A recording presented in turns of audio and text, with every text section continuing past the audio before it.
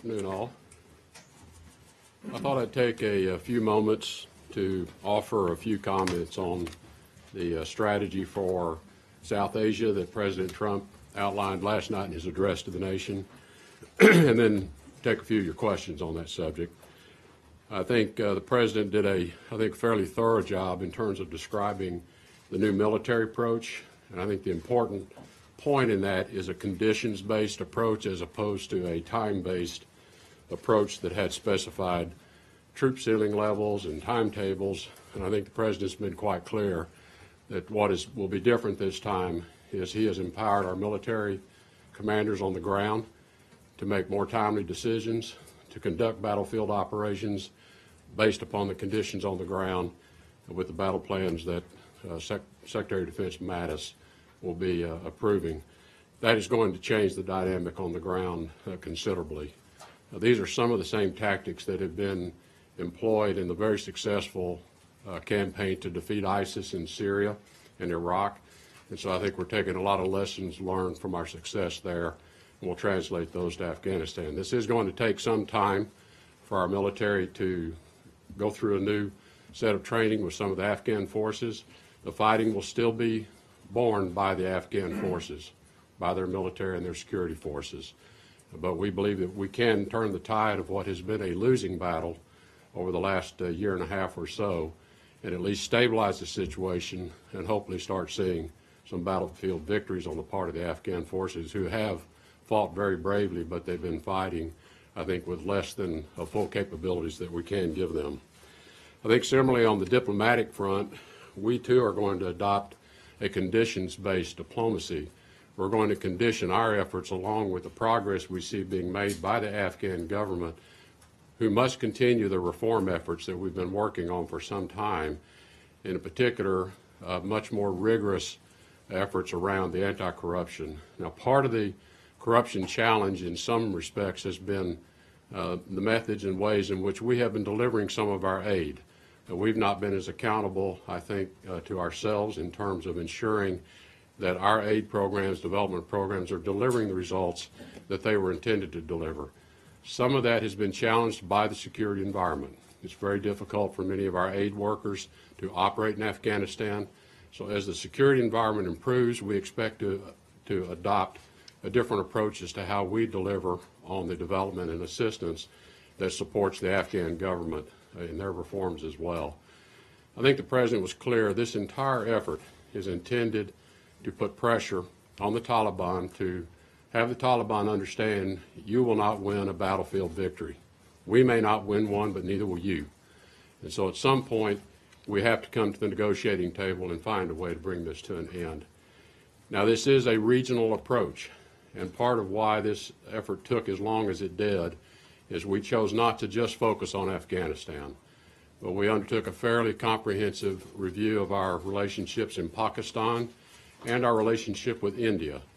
And we see this approach as requiring an integration of all three of those strategies, and use Pakistan, India to also bring pressure to bear on the situation in Afghanistan. Pakistan in particular can play an important role here, certainly in delivering the Taliban to the negotiating table. Pakistan has suffered acts of terrorism. Their citizens have suffered acts of terrorism I think as dramatic as any we've seen anywhere. And we stand ready to help Pakistan address terrorist organizations inside of their country, but they must adopt a different approach themselves. Pakistan and the U.S. historically had very good relationships, but over the last few years there's been a real erosion in the confidence between our two governments. There's been an erosion in trust because we have witnessed terrorist organizations being given safe haven inside of Pakistan to plan and carry out attacks against U.S. servicemen, U.S. officials, disrupting peace efforts inside of Afghanistan. Pakistan must adopt a different approach, and we are ready to work with them to help them protect themselves against these terrorist organizations, but certainly to begin to end their attacks that are disrupting our efforts at peace. We are going to be conditioning our support for Pakistan and our relationship with them on them delivering results in this area. We want to work with Pakistan in a positive way, but they must change their approach. India is emerging as a very important regional strategic partner with the United States and has played an important role supporting the Afghan government and in particular supporting their economy. India has provided developmental assistance, they've provided economic assistance. They are hosting an important economic conference in India this next week. All of that is important to stabilizing Afghanistan as a nation, get their economy functioning, stabilize the country so that they can provide more opportunities to their citizens. These are all elements of what will lead to stability and ultimately a peace agreement. But the effort is, again, a regional effort. Put pressure on the parties to understand that this fighting is going to take everyone nowhere. And it's time to begin a process. It may very well be a lengthy process of reconciliation and a peace accord. And Afghanistan, as the President said, can choose its form of government that best suits the needs of its people. As long as it rejects terrorism, never provides territory in Afghanistan to provide safe haven for terrorists, and accommodates all of the groups represented inside of Afghanistan, ethnic groups and others. How they want to organize themselves is up to them. But we have to recognize that their culture is a tribal culture, and their history accommodates the nature of those relationships. There's no reason their form of government cannot accommodate that as well. So we want to facilitate a reconciliation peace process, and we will facilitate them coming to some conclusion around how they want to govern themselves. That's really the essence of the strategy. And before taking your questions, I do want to make one comment on North Korea. I think it is worth noting that we have had no missile launches or provocative acts on the part of North Korea since the unanimous adoption of the UN Security Council resolution. And I want to take note of that. I want to acknowledge it. I am pleased to see that the regime in Pyongyang has certainly demonstrated some level of restraint that we've not seen in the past. We hope that this is the beginning of this signal that we've been looking for, that they are ready to restrain their level of tensions, they're ready to restrain their provocative acts, and that perhaps we are seeing our pathway to sometime in the near future having some dialogue. We need to see more on their part, but I want to acknowledge the steps they've taken thus far. I think it's important to take note of that. So with that, I'm happy to take your questions. I'll call out on some of the reporters here. Please keep your questions tight. We don't have that much time today. Natalie from the AP will start with you. Thanks. I'll be really brief. It seems like, to me at least, that with the no nation building concept that the President laid out last night and what you just said, that the main difference, other than the timetable part of the military stuff, the main difference between this new approach and the old one is that you're eliminating 2/3 of what used to be known as the clear, hold, and build strategy. In other words, we clear, or you clear, you hold, and we won't build, you will. So if that's correct, what happens to the anti-corruption efforts that you mentioned, the good governance, the counter-narcotics, the education programs? What happens to those? And more specifically, what's that going to mean for particularly Afghan women and girls who have been assured for the last 16 years by two separate administrations that they wouldn't be abandoned? Well, I don't want to suggest that there's that dramatic a difference in terms of our expectations for Afghan government performance. And as you point out, there's been enormous strides achieved in Afghanistan, both in terms of the numbers of millions of children that are now in schools being educated. The role of women in the Afghan economy now has been dramatically changed. I don't expect any of that to be rolled back. I think that has become part of the Afghan government structure. It's become part of what the Afghan people themselves, I think, expect. If you go back many years ago, prior to all of this disruption, that was Afghanistan. That was the nature of Afghanistan 30, 40, 50 years ago. So I think it is part of their culture already. We want to support that. In terms of the clear and hold, that is still the approach, is that areas will be cleared and Afghan security forces can hold those areas, thereby enabling some growth in the Afghan economy. Part of what Afghanistan struggles under is they do not have control over but a portion of their economy. So as the forces are able to either hold areas and stabilize them, certainly not give up further ground, and they're still losing ground today, as you well know. So this is going to take a little while. but is to stabilize and then hopefully begin to regain control. And as ground is gained, it will be held by Afghan security forces, while allowing the Afghan government to continue what it has been very successfully doing under our assistance now for many years, and not roll back any of those gains that have been made. I don't think that's the aspiration of the Afghan government or the Afghan people either. So we're going to continue to help them institutionally. We may be taking different approaches and not putting so much of the U.S. taxpayer dollar on the ground, building schools and building infrastructures. We think there are plenty of others that we're going to call upon for assistance as well. Rather, we're there to facilitate and ensure that there is a pathway for reconciliation and peace talks as this pressure begins to take hold. And we believe, we already know there are certain moderate elements of the Taliban who we think are going to be ready and want to help develop a way forward. How long that will take will be, again, based on conditions on the ground. Thank you very much. Mr. Secretary, a question that embraces both the military side and the diplomatic side. On the military side, won't the new rules of engagement mean that in the short term at least, our forces will be more at risk because they will be potentially doing night raids against the Taliban again, not just training, but actually supporting in a more active role, because the Afghan troops are not all up to par here to push back against the Taliban advance. And on the diplomatic side, why didn't the president mention Russia's rearming of the Taliban, which General Nicholson has been talking about very openly? He seemed to be letting Russia off the hook in his speech. And do you have enough people, given the fact that there are not Trump-confirmed diplomatic appointees in many of these positions in the region? Well, on the military operations side of it, I would really defer to the Department of Defense to answer that one, other than I know the approach is going to be, as I said, similar to what we have had success elsewhere. As Secretary Mattis describes it, it's a by, with, and through approach. And I think that's part of why the need for a step up in troop levels is so we can now at the battalion level organize and help the Afghan army fight in a different way with close ground advisement at the battalion level and the ability to call in support on a more timely basis as needed to ensure victory as opposed to either stalemate or defeat.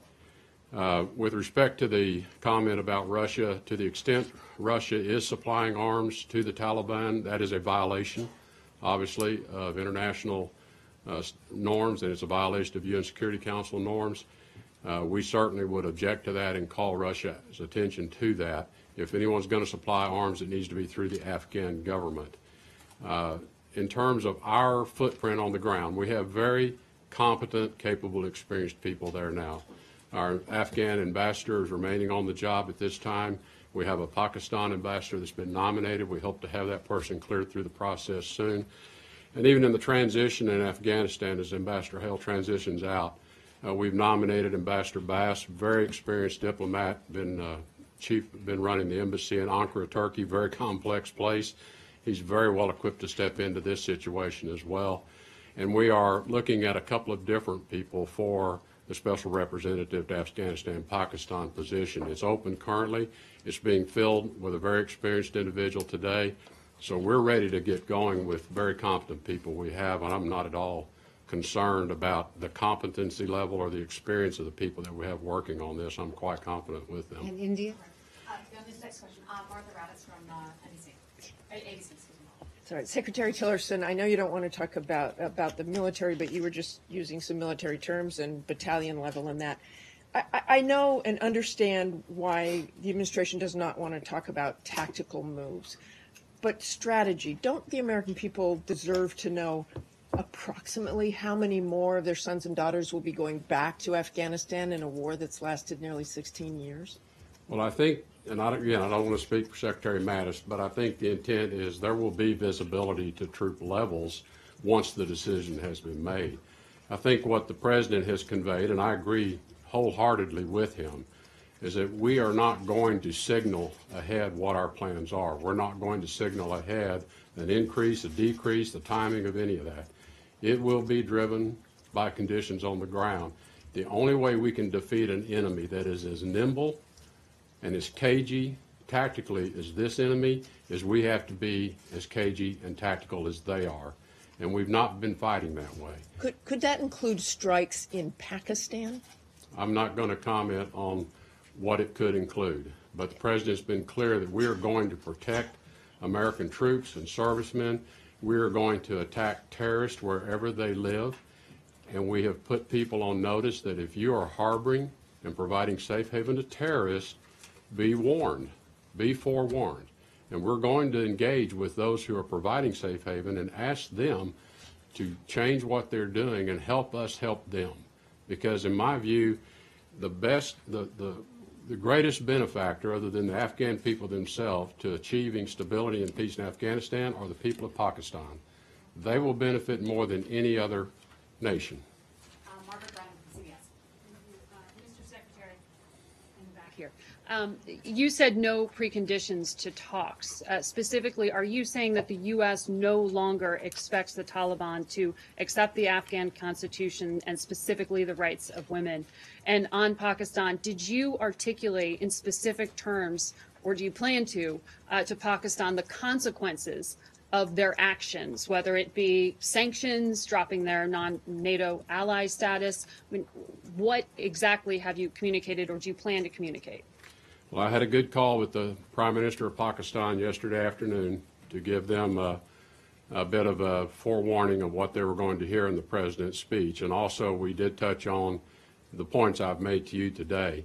We are going to be engaging with them in a very serious and thorough way as to our expectations and the conditions that go with that. And all of those things you just listed are on the table for discussion if, in fact, they are unwilling to change their posture or change their approach to how they're dealing with the numerous terrorist organizations that find safe haven inside of Pakistan. Again, it is in Pakistan's interest to take those actions. When we say no preconditions on the talks, I think what we are saying is, look, the government of Afghanistan and the Taliban representatives need to sit down and sort this out. It's not for the U.S. to tell them it must be this particular model, it must be under these conditions. And I think that's what the President means when he says we're no longer nation building. Look, we've tried taking certain principles and forms around the world, and sometimes it works, and a lot of places it doesn't work. We don't know what's going to emerge here. We're going to be there, obviously, to encourage others, but it's going to be up to the Afghan government and the representatives of the Taliban to work through a reconciliation process of what will serve their needs and achieve the American people's objectives, which is security. No safe haven for terrorists to operate anywhere in Afghanistan now or in the future. Tom Rogan with the Washington Examiner. Mr. Secretary, you mentioned the force protection concerns and Ambassador Bass shortly going to Afghanistan and the SRAP discussions. But how are you going to get someone who is able to go out beyond the wire and negotiate functionally, regularly, in that weekly basis with individuals from the Haqqani network and that force protection concern? Well, we are going to have to improve the security environment. It is not, the environment today is not conducive to carrying out those types of activities. You're exactly right. And so part of what we're going to have to do is first ensure we're ready to engage when conditions permit us to engage. It again is why Pakistan is very important in this discussion as well. Pakistan can facilitate much of that discussion. And there are other regional players to which this particular conflict and this unstable situation in Afghanistan are important. We've had discussions with the Chinese about a role they might be able to play. We've had discussions with the Russians about the role they could play if they choose to. And certainly regional players in the Gulf, GCC member countries, are very interested in seeing this area in Afghanistan stabilized as well. So there are a lot of partners out here on the periphery that I think will have, from time to time, important roles they can play. Ultimately, it comes down to the two parties, the Afghan government and the Taliban representatives. Felicia Schwartz from the Wall Street Journal. Thanks, Mr. Secretary. Going back to Pakistan, officials for quite some time, Democratic and Republican administrations, have tried to get the government to stop giving safe haven to the Haqqani network terrorist groups. What leverage do you think you have? Well, I think it's obviously we have some leverage that's been discussed in terms of the amount of aid and military assistance we give them, their status as a non-NATO alliance partner. All of that can be put on the table. But, you know, at the end of the day, Pakistan has to decide what is in Pakistan's best long-term interest from a security standpoint for themselves and for their people. Quite frankly, as I evaluate Pakistan's current situation, if I were the Pakistan government, I would have growing concerns about the strength of the Taliban and other organizations inside of Pakistan who seem to be growing their numbers and their presence to the point that at some point they become a real threat to the stability of the Pakistani government itself. I think they need to be thinking about what is in their best long-term interest and how can we work with them to achieve a safer, more stable Pakistan in the next decades to come as well. I think it really is up to them. They've got to ask themselves that question. Why does this work for them, and why is this going to continue to support their stability and the survival of their government in the years ahead if they continue to allow these elements to just grow and maintain their presence inside of Pakistan? Last question. Welcome, AFP. Thank you, Mr. Secretary. Don't you fear on the other side that too much pressure, too tough pressure on Pakistan may destabilize Islamabad and may have destabilizing all the region with having Taliban stronger in the country? That is a concern, and that's why I made the comments I just made, that I think it's important that Pakistan begin to think about its ability to contain these groups as well.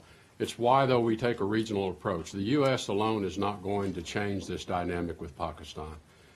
You know, India and Pakistan, they have their own issues that they have to continue to work through. But I think there are areas where perhaps even India can take some steps of reapproachment on issues with Pakistan to improve the stability within Pakistan and remove some of the reasons why they deal with these unstable elements inside their own country. As I said, other regional players have strong interest in Pakistan. China has strong interest in Pakistan. Having a stable, secure future Pakistan is in a lot of our interest. They are a nuclear power. We have concerns about their weapons, the security of their weapons. There are many areas in which we believe we should be having very productive dialogue that serves both of our interests and regional interest as well. So this is, again, this is not a situation where the U.S. is saying, look, it's just us and you. What our approach is to bring, as I said, these regional approaches is to bring all the other interests into this effort. Much as we've done with North Korea and assembling this global effort in North Korea, I think too often we try to distill these challenges down to where it's just the U.S. and some other country, and only between the two of us can we solve it. We have to enlarge the circle of interest and bring others into the effort as well, and that's what we'll be doing with Pakistan as well. Thank you, Mr. Secretary. Thank you, everyone. Thank you. We'll see you tomorrow. We'll have a press briefing at 2 p.m.